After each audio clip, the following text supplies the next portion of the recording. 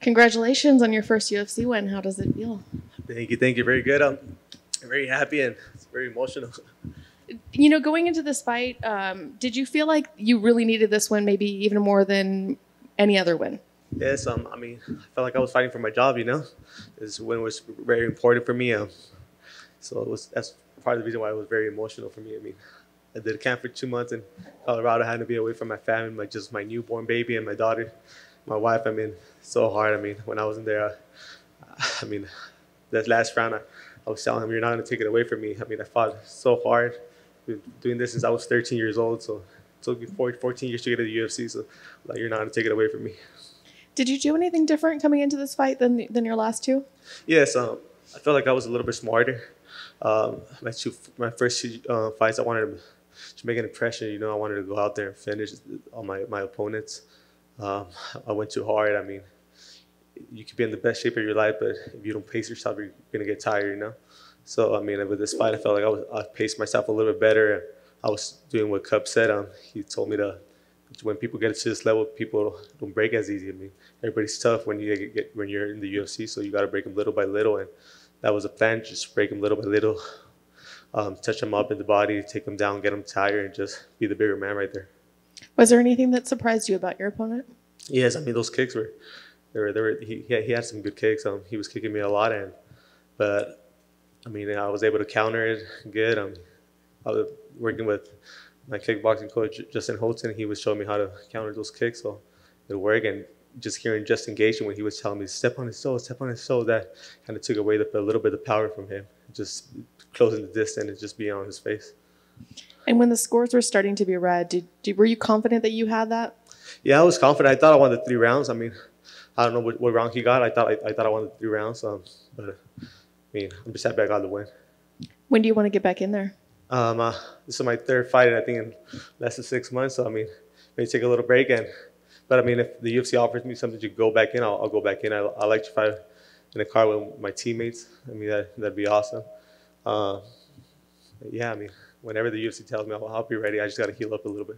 And do you have an opponent in mind? Anybody. I feel like right now I'm not allowed to ask for nobody right now yet.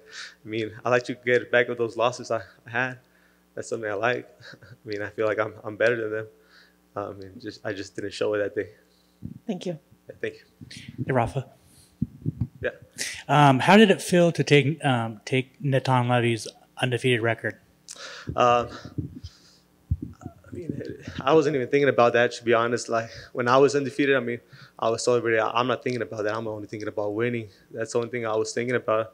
That's my mentality into every fight. I go in there trying to win. I'm not thinking about my opponent's record or my record. I'm just going in there trying to win and try to get that finish, trying to get in there quick and try to get out quick as possible. They don't pay us to be overtime to stay longer in there. So I want to go in there and get out of there as fast as possible and as clean as possible too. Congrats. Thank you. Rafa, felicidades con el triunfo. Aquí a tu izquierda. Lo obvio de la noche. Debutaste, perdiste.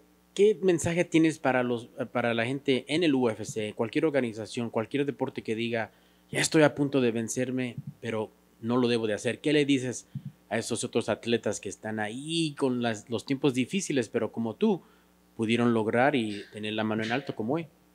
O sea, que el querer está el poder, ¿me entiendes? La única persona que te puede parar es ti mismo. O sea, siempre lo he dicho, en el querer está el poder. Nadie te puede decir que no puede hacer nada. Lo único que te pones esas barreras y esas trabas en ti eres tú mismo. Mientras tú le sigues echando todas las ganas y le sigas poniendo todo, ¿me entiendes? Nadie tiene derecho a decirte cuándo pares ni cuándo debes seguir. Tú tienes el control de todos y la gente tiene que echar ganas. Como dijo Brandon Moreno, si así se puede. Sí se pudo y como dijiste, pudiste triunfar. ¿Cuál es el secreto o cómo pudiste hacerlo físicamente, mentalmente, con el apoyo de tu familia, poder ganarte a ti mismo, por decir, y no dejar que esas derrotas finalizaran tu carrera antes de que pudiera empezar? Pues prácticamente algo que me ayudó a mí bastante fue que mi familia nunca me dejó apoyar, ¿me entiendes? No nomás mi familia, sino toda la ciudad donde soy, Mexicali, Baja California, siempre ha estado detrás de mí, siempre me apoyó. Nunca dijeron, ay, pues ya este morro no la hizo. No, al contrario, siempre me dijeron, ¿sabes qué? Este morro trae con qué, o sea, últimamente no nos fue muy bien, pero trae con qué, ¿me entiendes? Siento que siempre he tenido el apoyo. Cuando acabé mi última pelea, mi esposa me dijo, ¿sabes qué? A la que sigue, ¿me entiendes? Si tienes que irte otra vez lejos, tienes que durar más tiempo en Colorado, tienes que ir a entrenar más duro, más tiempo, lo que tengas que hacer, aunque tengas un bebé recién nacido, aunque tengas una niña de 2 años, o sea, aquí con nosotros, que estás dejándonos atrás, ¿cómo se llama? Lo que tengas que hacer, nosotros estamos a apoyar, estamos con esto contigo. Ella está conmigo desde que tengo 15 años. Así me conoció. Yo tengo en este deporte de los 13 años, sí me conoció y siempre me ha apoyado y siempre he entendido y siempre he tenido bastante apoyo de ella y de mi papá y de mi mamá también, ¿me entiendes? Mi papá siempre es parte de mi equipo, una parte muy grande de mi equipo. Hoy no estuve en mi esquina, pero estuve aquí en la audiencia. Pensé que no iba a poder llegar y sí llegó, y la verdad, muy contento de bajar y poder abrazar a mi papá después de la victoria. Fue la verdad algo maravilloso. Y algo, claro, esa victoria, o sea, claro, te la brindaste a tus fanáticos mexicanos, cachanillas, lo que sea. Si es posible darnos en unas palabras cómo se siente tu primer triunfo en el octágono. No hay palabras, la verdad. Es algo muy emocionante, la verdad, emocionante, y la verdad cuando me bajé, cuando empecé a caminar, miré a mi papá, miré a mi esquina, unas lágrimas, ¿me entiendes? Me solté el llanto, ¿me entiendes?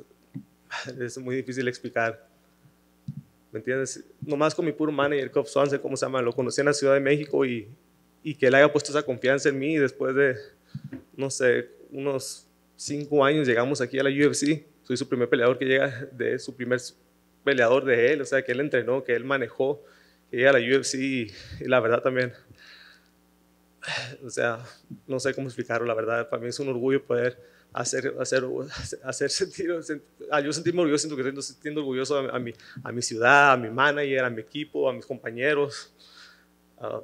No sé cómo explicarlo, la verdad es algo inexplicable. Felicidades, man. Y finalmente, tus fans te esperan, quieren ver que triunfes de nuevo. ¿Qué pronto debemos regresar a la jaula? ¿Y cómo te sentiste? ¿Lesiones? ¿Algo que lo prevenga? ¿O te vemos ya para la primera parte del 2022? No creo que tenga muchas lesiones, algunos moretones.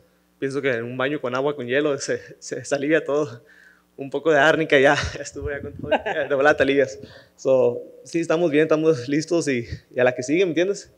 Ya es pasado, ya la que sigue, ¿me entiendes? Ya disfrutamos esta victoria y vamos a ir a la que sigue. Está bien, man. Pues buena suerte con todo y felicidades, Rafa. Muchas gracias.